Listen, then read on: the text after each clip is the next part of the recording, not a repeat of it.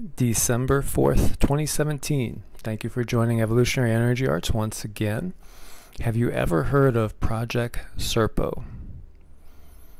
Well, Project Serpo is actually supposedly what Steven Spielberg based his entire movie Close Encounters of the Third Kind on. As we know, Close Encounters of the Third Kind was a financial and artistic success. It received so many accolades. It was nominated for 4 Golden Globes, 8 Academy Awards, and in fact in 2007 the U.S. Library of Congress deemed the film culturally, historically, and aesthetically significant, and chose it for preservation in the library for all time. So what does that have to do with Project Serpo? Well, according to the story, basically it's an exchange program between Earth and Planet Serpo, which lies in the Zeta Reticuli Galaxy. Now, the Zeta Reticuli Galaxy is a binary system, and it is supposedly where the gray aliens come from.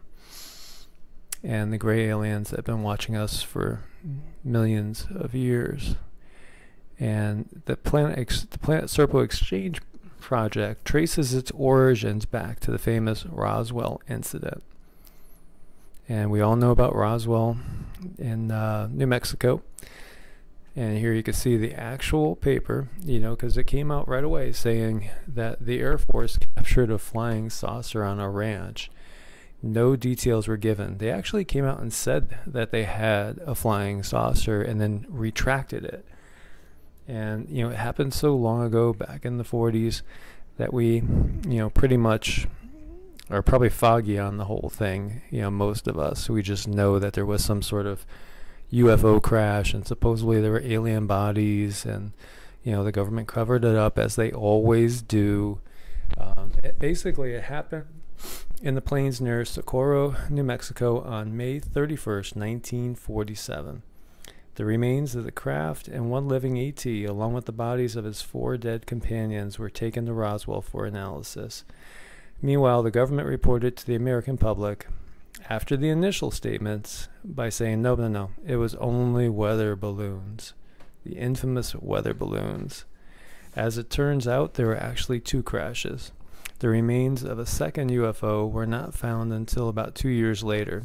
It appeared the 2 spacecraft had crashed into each other. By then, 6 bodies of dead aliens had decomposed, and there wasn't much left of them to study.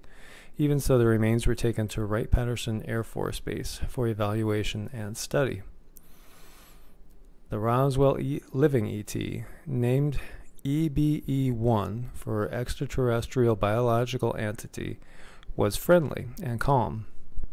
He attempted to communicate, but spoke in tonal qualities the Americans could never really understand. EBE-1 seemed very intelligent and was able to quickly learn English.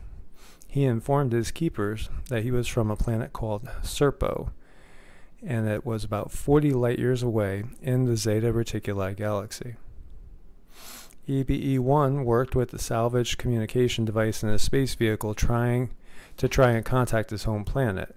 He tried 6 times, and all 6 times the communication system failed. In early 1952, EBE-1 sadly passed away without ever making contact with his home. His efforts were not unrewarded, however. In December 1952, the military made contact with the alien race referred to as the Ebens, who lived on the planet Serpo in the Zeta Reticuli Galaxy, and communications transpired over the next 9 years. During this time, an exchange program between the inhabitants of the 2 planets, Earth and Serpo, was created.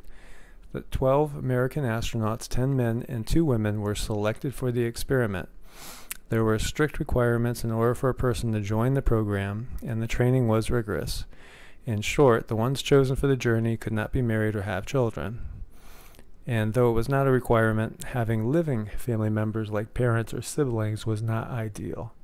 The assignment required that their unquestioned absence for 10 years be maintained. Nobody on Earth should be concerned about their whereabouts for the duration of the mission.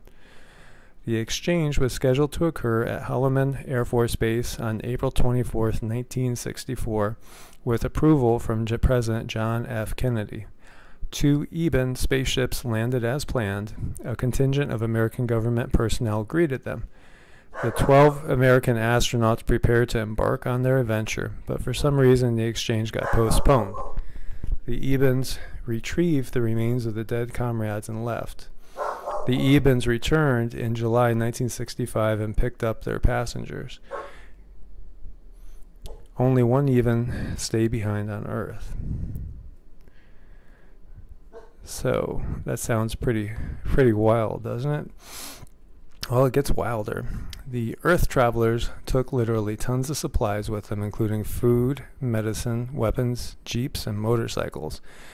But during the trip, they ate only EBEN food, which they heartily disliked because they said it tasted like paper. On the journey, they explored the spacecraft and were able to communicate with Earth. Unfortunately, one American had some kind of accident and died on the trip. They completed the 40-year light distance in only 10 months. When the spacecraft landed and Americans disembarked, they received quite a positive welcome. A large number of EBENs were present to greet them, and an EBEN female spokesperson spoke to them in fluent English. The astronauts were overwhelmed with the brightness of the 2 suns. It was about 107 degrees, and they were all in great discomfort due to the heat, which remained a problem for them during their entire stay on the planet. Now, you might have seen these photos before, reconstructions of what the bodies looked like at the Roswell crash. You know, small, gray, humanoid beings. This is supposedly what EB-1 looked like.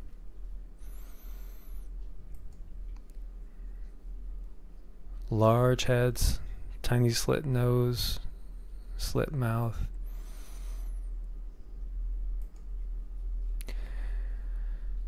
And this is a representation of where they are in relation.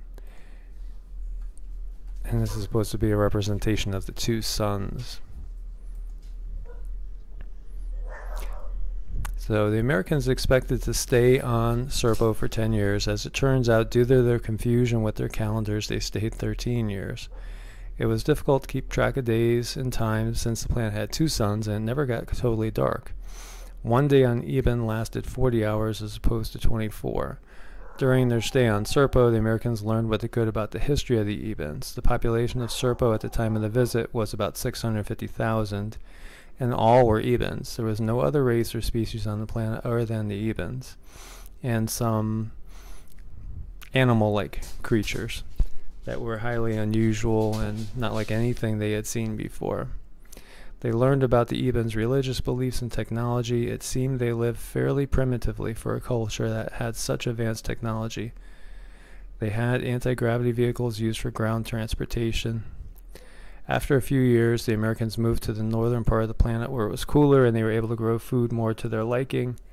They had taken with them food to last for more than 2 years, and when it ran out, they had to eat the EBEN food, which they never learned to like. Due to radiation exposure, 2 members of the expedition died on Serpo. 2 Americans liked life on Serpo so much they decided to stay there. The remaining astronaut returned home in '78, and the government quarantined them for a year. During that time, they had many debriefings, which resulted in a 3,000-page report. They were then allowed to go back to their normal lives. Little is known about their lives since, except for the last surviving one died in 2002. There has been no communication with EBENs on Serpo since '85, so it is not known what happened to the Americans that chose to stay on the planet. In 2005, UFO discussion group leader and former government employee Victor Martinez received a series of emails from someone identified as Anonymous. Anonymous claimed to be a retired government employee, and he or she supplied much of the information about the exchange program. Through the years, the officials who are privy to this information had provided some knowledge that the reports are true. A transcript of a Ronald Reagan briefing by then CIA Director William Casey was discovered. It was a top-secret meeting, And the recording happened between March 6th and 8th, 1981. Casey provided Reagan with information about the exchange program. Reagan had quite a few questions that he was told would be answered later in additional briefing sessions. Unfortunately, we do not have a transcript of that session, so many questions are still left unanswered. Reagan mentioned his belief in UFOs and his high regard for Steven Spielberg from time to time. He even invited Spielberg to the White House for a special screening of the movie E.T. the Extraterrestrial in June of 1982. So is humanity ready to know the truth? Now may be the time for governments to release its information regarding UFOs, ETs, and the EVANs, and the residents of the planet Serpo, including the information concerning the 12 brave Americans who participated in Project Serpo exchange program. Those who communicate with the Blue Avians convey that only through full disclosure can we find peace in the world. So the Ebens are genetic scientists, and they have been here since supposedly pre-dinosaur times, at least 270 million years minimum, and probably even longer. They have seeded many other races throughout the galaxy, and that is what they do. They seed life, and then they watch it, and they sometimes allow it to be destroyed, as what happened in the major cataclysm about 65 million years ago, which was caused by an asteroid hitting the planet, which wiped out most of the dinosaurs. Supposedly the Ebens took genetic material from every species that was alive at that time and located some of them on other planets and have others in storage, and continued the experiment. But they chose not to intervene and destroy the asteroid, but instead let nature take its course, and then that led to the rise of mammals. And they have been creating hybrids. There are so many dead ends on the Homo sapiens family tree, going back, as far as we go, that all look like just experiments when you get down to it. Genetic dead ends. So these, according to Raymond Fowler, who is the author of the Betty Andreasson Affair, which was a lady that was abducted, and when she was abducted, she was taken by, again, gray aliens like this, and when asked who they are, when she asked them that, they said, "We are the Watchers." And they simply create life, change life, and watch it. And that's what they do, and that's what they've done on Earth for millions of years. So I hope you guys found this interesting. I hope there's some good comments on this. Please leave comments below. If you have anything you want to add, feel free, for sure. I'd love to hear more about what you guys think. The more we could all voice our opinions and the little things that we've heard here and there and put it all together, maybe we'll be able to get a better, clearer picture of what's going on here. I thank everybody for coming and joining me again at Evolutionary Energy Arts. And if you haven't subscribed, definitely subscribe, and please share all this info. Share with as many as possible so we could really get more answers and get it out there so everybody is aware of what's going on. Thank you so much for joining me once again, and I look forward to seeing y'all again soon. Take care.